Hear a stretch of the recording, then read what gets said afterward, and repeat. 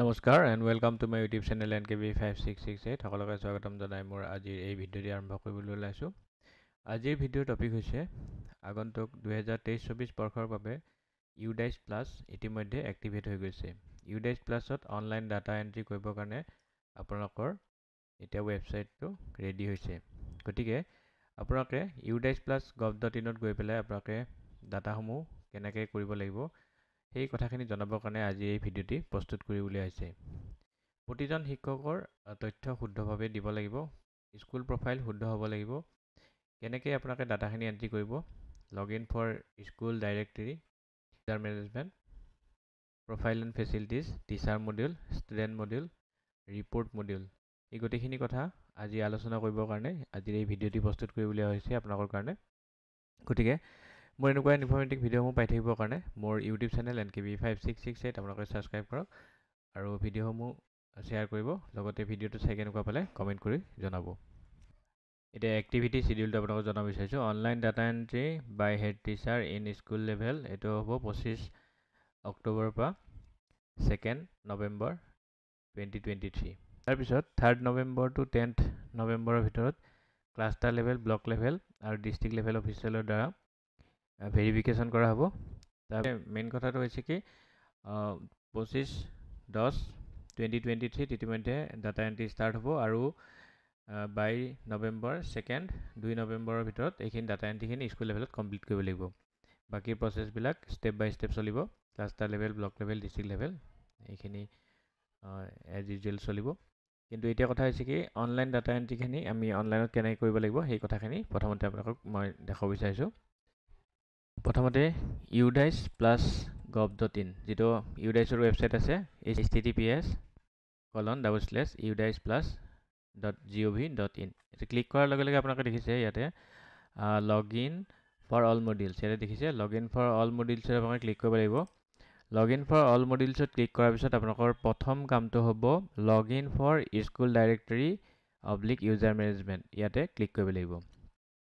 মই আপোনালোকক এটা কথা জনাই দিওঁ যে লগইন ফৰ স্কুল ডাইৰেক্টৰী আৰু ইউজাৰ মেনেজমেণ্ট এইখিনি তথ্য শুদ্ধ নাথাকিলে আপোনালোকে কিছুমান কাম কৰিবলৈ অসুবিধাৰ সন্মুখীন হয়। বিভিন্ন ক্ষেত্ৰত দেখা যায় যে যেতিয়া আপোনালোকে PMC ডাটাই হওক বা আপোনালোকৰ ইনস্পায়াৰ্ড আৱাৰ মনক বা এনেকুৱা ধৰণৰ কিছুমান কাম যিহেতুকে আপোনালোকৰ থ্ৰু UDISEৰ ইনফৰ্মেশ্যনৰ জৰিয়তে কৰিব পাৰিব। তো UDISEত যিখিনি ইনফৰ্মেশ্যন দিয়া আছে ইমেইল ID হওক বা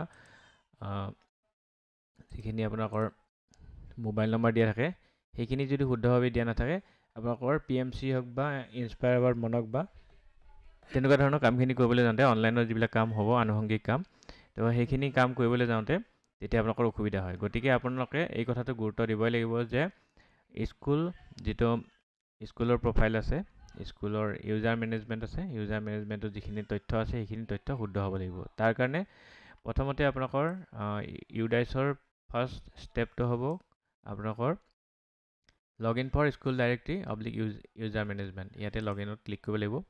লগইনত ক্লিক কৰাৰ লগে লগে আপোনালোকৰ যিটো UDISE কোড আছে সেই UDISE কোডটো আপোনালোকৰ লগইন ID দিব। তাৰপিছত আপোনালোকৰ পাছৱৰ্ডটো দিব যিটো আপোনালোকৰ পাছৱৰ্ড হয় UDISEৰ। তাৰপিছত আপোনালোকে কেপচাটো টাইপ কৰিব। কেপচা টাইপ কৰাৰ পিছত আপোনালোকে লগইনত ক্লিক কৰিব। লগইনত ক্লিক কৰাৰ লগে লগে আপোনালোকে ইয়াত ইনফৰ্মেশ্যনখিনি দেখিবলৈ পাইছে। আপোনালোকৰ স্কুলৰ ইনফৰ্মেশ্যনখিনি ইয়াত আহি যাব। তাৰপিছত আপোনালোকে কি কৰিব লাগিব মাই প্ৰফাইলত যাব লাগিব। মাই প্ৰফাইলত গৈ পেলাই প্ৰফাইলত ক্লিক কৰিব। প্ৰফাইলত ক্লিক কৰাৰ লগে লগে আপোনালোকে দেখিছে এইখন স্কুলৰ তথ্যখিনি ইয়াতে আহি গৈছে। User ID, dice code, name, কোনে ডাটা এণ্ট্ৰিখিনি কৰিছে এই গোটেইখিনি তথ্য ইয়াতে আহি যাব। ইয়াতে ইমেইল IDটো দিয়া নাই গতিকে ইয়াতে নিউ ইমেইল ID ইয়াতে অপশ্যনটো আছে। ইয়াতে ইমেইল IDটো দিব পাৰিব বা মোবাইল নাম্বাৰটো চেঞ্জ কৰিবলৈ হ'লে কেনেকৈ কৰিব লাগিব মই জনাই আছোঁ। এতিয়া মাই প্ৰফাইলত গৈ পেলাই আপোনালোকে ইয়াতে প্ৰফাইলটো চেক কৰিব পাৰিব আৰু চেঞ্জ পাছৱৰ্ড যদি চেঞ্জ কৰিব বিচাৰে পাছৱৰ্ডটো চেঞ্জ কৰিব পাৰিব। ইয়াৰ পিছত কণ্টেক্ট ডিটেইলছ আপডেট ইয়াতে ক্লিক কৰিলে ক্লিক কৰাৰ পিছত ইয়াতে আপোনালোকৰ যিখিনি ইনফৰ্মেশ্যন আছে স্কুলৰ হেডৰ নাম, মোবাইল নম্বৰ, ৰেছপণ্ডেণ্টৰ নাম, লগতে ইয়াতে ইমেইল ID আছে এই গোটেইখিনি তথ্য ইয়াত দেখিবলৈ পাইছে। যদি ইয়াতে আপোনালোকৰ এই তথ্যখিনি চেঞ্জ কৰিবলগা আছে ইয়াতে এডিটত ক্লিক কৰিলে হ'ল। এডিটত ক্লিক কৰাৰ পিছত ইয়াতে ডাটাখিনি এডিট কৰিব পাৰিব। তাৰপিছত আপডেটত ক্লিক কৰিলে হ'ল। আপডেটত ক্লিক কৰাৰ পিছত অট'মেটিকেলি এইটো আপডেট হৈ যাব। তাৰপিছত ইয়াতে আৰু এটা অপশ্যন আছে এডিশ্যনেল ডিটেইল ছাবজেক্ট। গতিকে এডিশ্যনেল ডিটেইল ছাবজেক্টত যদি আপোনাৰ ক্লিক কৰে তেতিয়াহ'লে আপোনালোকৰ ইয়াতে কিছুমান তথ্য আছে সেইখিনি ইয়াতে চেক কৰিব পাৰিব। ইয়াতে কিন্তু আপোনালোকে এই তথ্যখিনি আপডেট কৰিব নোৱাৰে, এইটো স্কুল লেভেলত আপডেট কৰিব নোৱাৰে। এই ডাটাখিনি চেক কৰিব, যদি এই ডাটাখিনি আপোনালোকৰ ঠিকে আছে কোনো অসুবিধা নাই। যদি এইখিনি ডাটাত মানে ভুল হৈ আছে, যেনেকৈ ছাপ'জ মিডিয়াম ইনষ্ট্ৰাকশ্যন, কেতিয়াবা কি হয় মিডিয়াম ইনষ্ট্ৰাকশ্যনটো ভুলবশতঃ কেতিয়াবা বেলেগো দিয়া থাকিব পাৰে বা দুটা তিনিটা দিয়া থাকিব পাৰে, কিন্তু স্কুলখনত মিডিয়াম ইনষ্ট্ৰাকশ্যন এটাই আছে, দুটাও থাকিব পাৰে। কিন্তু এনেকুৱা হ'ব পাৰে ভুল যদি ইনফৰ্মেশ্যন ইয়াতে আছে তেতিয়াহ'লে আপোনালোকে তো ইমিডিয়েটলি আপোনালোকে ব্লকত জনাব লাগিব। থ্ৰু কনচাৰ্ণ CRCC আপোনালোকে ব্লকত জনাই দিব যে আপোনালোকৰ এইখিনি তথ্য ভুল হৈ আছে, তো এইখিনি কাৰেকশ্যন ব্লক লেভেলত হ'ব বা ডিষ্ট্ৰিক্ট লেভেলত হ'ব। তো নেক্সট আহিছোঁ লোকেশ্যন ডিটেইল ছাবজেক্ট। গতিকে লোকেশ্যন ডিটেইল ছাবজেক্টতো আপোনালোকে ইয়াতে লোকেশ্যন যিটো দিয়া আছে লংগিটিউড লেটিটিউড এইটো বা assembly constituency cluster research centre cluster যদি ভুল হৈ আছে ইয়াতে শুদ্ধ কৰিব পাৰিব। গতিকে আপোনালোকে প্ৰথমতে লগ ইন কৰিব লাগিব, লগ in for school directory and management, ইয়াতে গৈ পেলাই আপোনালোকৰ ডাটাখিনি শুদ্ধভাৱে এণ্ট্ৰি কৰিব। ইয়াৰ পিছত নেক্সট আপোনালোকে লগ ইন কৰিব লাগিব profile and facilities. Profile and facilities আপোনালোকে লগ ইন কৰিবৰ কাৰণে ইউজাৰ ID যিটো আপোনালোকৰ ডাইচ কোড আছে ডাইচ কোডটো দিব লাগিব আৰু পাছৱৰ্ডটো টাইপ কৰিব, লগতে কেপচা টাইপ কৰি লগ ইনত ক্লিক কৰিব। লগ ইনত ক্লিক কৰাৰ লগে লগে প্ৰফাইল এণ্ড ফেচিলিটি ইয়াত দেখিবলৈ পাইছে। তো প্ৰফাইল এণ্ড ফেচিলিটিত আপোনালোকে ইয়াতে যিহেতুকে দেখিছে যে data entry is currently active হৈ আছে, গতিকে ডাটা এণ্ট্ৰি কৰিব পাৰিব। ইয়াতে ছাইডত দেখিছে ৰাইট ছাইডত নিট কাৰেকশ্যন, মানে এই বিদ্যালয়খনৰ ডাইচটো এতিয়ালৈকে কোনো ধৰণৰ আপডেট কৰা হোৱা নাই বা এণ্ট্ৰি কৰা হোৱা নাই, গতিকে ইয়াতে নিট কাৰেকশ্যন বুলি দি আছে। তো প্ৰথমতে আপোনালোকে কি কৰিব, ছেকশ্যন 1ত যাব, ক্লিক কৰিলে ইয়াত তথ্যখিনি ঠিকে আছেনে চাব। যদি ঠিকে নাই তেতিয়াহ'লে আপোনালোকে যিটো আগৰ যিটো লগ ইন আছিলে লগ in for school directory and user management, তাত গৈ পেলাই আপোনালোকৰ এই ফাৰ্ষ্ট পেজৰ তথ্যখিনি কাৰেক্ট কৰিব পাৰিব। তাৰপিছত আপোনালোকে নেক্সট বাটনত ক্লিক কৰিব। নেক্সট বাটনত ক্লিক কৰাৰ লগে লগে আপোনালোকৰ এজ ইউজুৱেল যিখিনি আপোনালোকৰ তথ্য দিব লাগে সেইখিনি ছেমেই আছে। ইয়াতে আপোনালোকে name of languages dot as a subject, কি লেংগুৱেজ ইয়াতে ছাবজেক্ট হিচাপত পঢ়া হয়। এখন LP স্কুলত সদায় ইংলিছ আৰু আছামিজ থাকিব, ME হ'লে ইয়াতে হিন্দীও ইনক্লুড হ'ব বা যিটো ইনক্লুড হয় এপ্লিকেবল হয় সেইটো আপোনালোকে দিব লাগিব। আৰু এই লেংগুৱেজটো কোন ক্লাছত পঢ়োৱা হয় সেইটো চিলেক্ট কৰিবৰ কাৰণে ইয়াতে চেক বক্সবিলাকত ক্লিক কৰিব লাগিব, 1 2 3 4 5 যিটো হয় চেক কৰি পেলাই অ'কেত ক্লিক কৰিব লাগিব। তাৰপিছত টোটেল নাম্বাৰ অফ বইজ কিমানজনে সেই লেংগুৱেজটো পঢ়ে, টোটেল নাম্বাৰ অফ গাৰ্লছ ইয়াতে ভৰাব লাগিব, লগতে ট্ৰেন্সজেণ্ডাৰ যদি আছে এইটো ডাটাটো ইয়াত দিব লাগিব। তাৰপিছত স্পেচিয়েল স্কুল ফৰ CWSN হয়নে নহয় এইটো জনাব লাগিব। CWSNৰ কাৰণে স্পেচিয়েল স্কুল হয় যদি য়েছ দিব, যদি নহয় তেনেকৈ ন' দিব। তাৰপিছত আপোনালোকে 1 by 1 ইয়াত গোটেই তথ্য ইয়াত যিখিনি তথ্য ভৰাব লাগে সেই তথ্যখিনি ইয়াতে চাই পেলাই ভৰাই ল'ব আৰু গোটেইখিনি আপোনালোকে 1 by 1 চেক কৰিব। গোটেইখিনি পঢ়িলে আপোনালোকে গমেই পাব ইতিমধ্যে, যিহেতুকে আপোনালোকে প্ৰতি বছৰে ডাইচ কৰি আহিছে। নেক্সট ইয়াতে আপোনালোকৰ দেখিছে অংগনবাড়ী চেণ্টাৰৰ ডিটেইলছ বিচাৰিছে, অংগনবাড়ী চেণ্টাৰ যদি লগতে আছে। তাৰপিছত তেনেকৈ 1 by 1 আপোনালোকে নেক্সট 7 নেক্সট কৰি যাব। তাৰপিছত এইখিনি গোটেই তথ্যখিনি ভৰাব। তাৰপিছত এইখিনি ভৰোৱা হোৱাৰ পিছত আপোনালোকৰ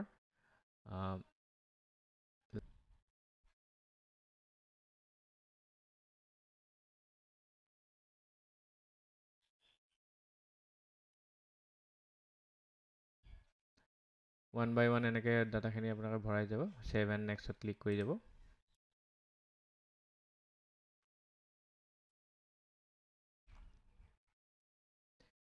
আপোনালোকে গোটেই তথ্যখিনি ইয়াতে পঢ়ি চাব, কি তথ্য দিব লাগে, গোটেইখিনি ইনফৰ্মেশ্যন ইয়াতে দিব লাগিব, UDISEত কাৰেক্টলি দিব লাগিব।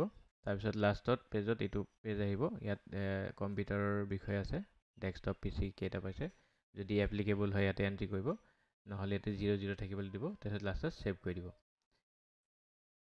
তো এইখিনি ছেভ কৰাৰ পিছত আপোনালোকৰ ইয়াতে আপডেটেড বুলি আহি যাব। ইয়াতে যিহেতুকে এণ্ট্ৰি কৰা হোৱা নাই ইয়াতে নিট কাৰেকশ্যন বুলি থাকিব। ইয়াৰ পিছত আপোনালোকৰ স্কুল এণ্ড প্ৰফাইলটো কমপ্লিট হৈ গ'ল।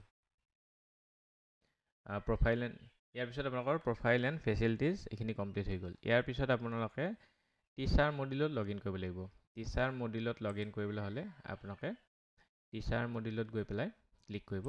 তাৰপিছত ইউজাৰ আই ডি, তাৰপিছত পাছৱৰ্ড দিব আৰু লাষ্টত আপুনি কেপচা টাইপ কৰিব।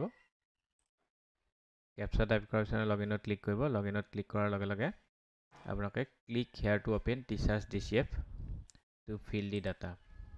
আপোনালোকে ইয়াত চাব যদি আপোনালোকৰ টিচাৰৰ ডাটাসমূহ চেঞ্জ নহ'ব পাৰে। ছাপ'জ এইখন বিদ্যালয়ৰ টিচাৰ দুজন আছে, তেওঁলোকৰ তথ্যসমূহ ইয়াতে এণ্ট্ৰি হৈ আছে। চেক কৰিবৰ কাৰণে ক্লিক কৰিলে ইয়াতে প্ৰতিজন টিচাৰ এগেইনষ্টত জেনেৰেল প্ৰফাইল ক্লিক কৰিব লাগিব। জেনেৰেল প্ৰফাইল ক্লিক কৰি ডাটাখিনি চেক কৰিব। চেক কৰাৰ পিছতে আপডেট কৰি যাব। আপডেট কৰাৰ পিছত নেক্সট পেজত দেখিব ইনফৰমেশ্যনখিনি দিব ওৱান বাই ওৱান। টিচাৰজনৰ ইনফৰমেশ্যনখিনি দিয়াৰ পিছত গোটেইখিনি লাষ্টত ফাইনেলি আপডেটত ক্লিক কৰিব। তো আপডেটত ক্লিক কৰাৰ পিছত আপোনালোকে নেক্সট টিচাৰজনৰ ঠিক তেনেধৰণে ইয়াতে জেনেৰেল প্ৰফাইলত যাব। জেনেৰেল প্ৰফাইলত তাৰপিছত গৈ পেলাই ক্লিক কৰি নেক্সট কৰি গ'লে হ'ল। তাৰপিছত তথ্যখিনি আপোনালোকে ছেভ কৰি যোৱাৰ পিছত লগতে এটা কথা মন কৰিব, যিটো আধাৰ নাম্বাৰটো কাৰেক্টলি ভৰাব। আধাৰ নাম্বাৰটো যদি কাৰেক্ট নহয় তেতিয়াহ'লে কিন্তু আপোনালোকৰ এইবাৰ অসুবিধাৰ সন্মুখীন হ'ব। যোৱাবাৰ যদিও আপোনালোকে 9ৰে ৰিপ্লেচ কৰিছিলে, এইবাৰ কিন্তু কৰিব নোৱাৰিব, কাৰণ প্ৰতিজন শিক্ষকৰে যিহেতুকে আধাৰ কাৰ্ড বা আধাৰ নাম্বাৰ আছে, গতিকে আধাৰ নাম্বাৰটো মেণ্ডেটৰীভাৱে তেওঁলোকে ভৰাবই লাগিব। ইয়াৰ পিছত মই আৰু এটা কথা আপোনালোকক কৈ দিওঁ, আপোনালোকে ডাটা এণ্ট্ৰিখিনি কমপ্লিট হৈ গ'লে ইয়াতে কমপ্লিট হৈ নাযায়। আপোনালোকে এটা কাম সদায় কৰিবলৈ থাকি যায়, যিটো আপোনালোকৰ জ্ঞাতাৰ্থে মই জনাই দিছোঁ। আপোনালোকে যেতিয়া ডাটা এণ্ট্ৰিখিনি হৈ গ'ল, ইয়াতে টিচাৰৰ ডাটা এণ্ট্ৰিখিনি ইয়াত ক্লিক কৰাৰ পিছত ওৱান বাই ওৱান, তাৰপিছত আপোনালোকে কি কৰিব, ইয়াতে click hair two mark complete. তো click hair two mark কমপ্লিটত click কৰিব। ক্লিক কৰাৰ পিছত আপোনালোকে ৰিমাৰ্কছত কিবা এটা লিখি দিব। তাৰপিছত চেক বক্সটো ক্লিক কৰি আপডেট ষ্টেটাছ ইয়াতে ক্লিক কৰিব। তাৰপিছতহে আপোনালোকৰ যিটো টিচাৰ প্ৰফাইল আছে, টিচাৰ প্ৰফাইলটো আপডেট হৈ যাব। এতিয়া আপোনালোকক জনাব বিচাৰিছোঁ, এটা নতুন সংযোজন হৈছে টিচাৰ প্ৰফাইলত। টিচাৰ প্ৰফাইলত আগতে যিহেতুকে টিচাৰ কোনোবা এণ্ট্ৰি কৰিব লাগে, এড টিচাৰ কৰিব লগা হৈছিলে। তো এড টিচাৰ অপশ্যনটো এইবাৰ নাই। এতিয়া টিচাৰজন ইম্পৰ্ট কৰিব লাগিব, আৰু টিচাৰ ইম্পৰ্ট কৰিবলৈ হ'লে কেনেকৈ কৰিব লাগিব, ইয়াতে ইম্পৰ্ট টিচাৰ আছে, ইম্পৰ্ট টিচাৰত গৈ পেলাই কৰিব লাগিব। লগতে ইয়াতে দেখিছে টিচাৰ ড্ৰপ বক্স অপশ্যনো আছে, আৰু list of inactive deleted teacher আছে। যদি এইখন বিদ্যালয়ৰ পৰা ডিলিট কৰা হয় বা ডিলিট কৰা টিচাৰজনৰ ইনফৰমেশ্যনখিনি ইয়াত পাই যাব। ডুপ্লিকেট টিচাৰ লিষ্ট ইয়াতে পাব। লগতে ৰিফ্ৰেছ বাটন আছে ৰিফ্ৰেছ কৰিবৰ কাৰণে। গতিকে ইম্পৰ্ট টিচাৰটোলৈ আহিছোঁ। ইম্পৰ্ট টিচাৰ কৰিবলৈ হ'লে প্ৰথমতে তেওঁলোকৰ নেশ্যনেল কোডটো জানিব লাগিব। নেশ্যনেল কোডটো জানিবৰ কাৰণে তেওঁলোকৰ আধাৰ নাম্বাৰ লাগিব। ইয়াতে দেখিছে গেট নেশ্যনেল কোড। তো নেশ্যনেল কোডত গৈ পেলাই ক্লিক কৰিব লাগিব। ক্লিক কৰি এতিয়া আধাৰ নাম্বাৰটো টাইপ কৰিব, আৰু লগতে ডেট অফ বাৰ্থটো টাইপ কৰাৰ লগে লগে, ইয়াত চাৰ্চ কৰাৰ লগে লগে তেওঁলোকৰ যিটো নেশ্যনেল কোড এইটো পাই যাব। গতিকে মই আগতে কৈছিলোঁ যে আধাৰ নাম্বাৰটো মেণ্ডেটৰী হয়। এইবাৰ আধাৰ নাম্বাৰটো আপোনালোকে দিবই লাগিব। কাৰেক্ট আধাৰ নাম্বাৰ নিদিলে আপোনালোকে এইটো এই ইনফৰমেশ্যনবিলাক নাপাব। লগতে ডেট অফ বাৰ্থটো দি পেলাই গ' কৰিলেই হ'ল। তাৰপিছত আৰু এটা ইয়াতে নতুন সংযোজন আছে, সেইটো হৈছে teacher drop box. Teacher drop বক্সত ইয়াত দেখিছে যদি কোনোবা এখন বিদ্যালয়ৰ পৰা টিচাৰজন চাৰ্চ কৰিব লগা হয়, তেওঁলোকৰ যদি ড্ৰপ বক্সত যদি আছে, সেইটো চেক কৰিবৰ কাৰণে অল ইণ্ডিয়াৰ যিকোনো এখন ষ্টেট আপোনালোকে চিলেক্ট কৰিব পৰা ব্যৱস্থা আছে। ইয়াতে আমাৰ আছামটো চিলেক্ট কৰিলোঁ। ডিষ্ট্ৰিক্ট যিকোনো এটা ডিষ্ট্ৰিক্ট চিলেক্ট কৰিলে, তাৰপিছত আপোনালোকে দেখিছে ইয়াতে ব্লকটো চিলেক্ট কৰিলে, তাৰপিছত পাৰ্টিকুলাৰ যিকোনো এখন স্কুল চিলেক্ট কৰিলে। চিলেক্ট কৰি পেলাই ইয়াত দেখিছে নো ৰেকৰ্ড ফাউণ্ড। গতিকে এইখন বিদ্যালয়ত তেওঁলোকৰ কোনো ড্ৰপ বক্সত টিচাৰ নাই, গতিকে এইটো ড্ৰপ বক্সৰ পৰা আনিব পৰা নহ'ব।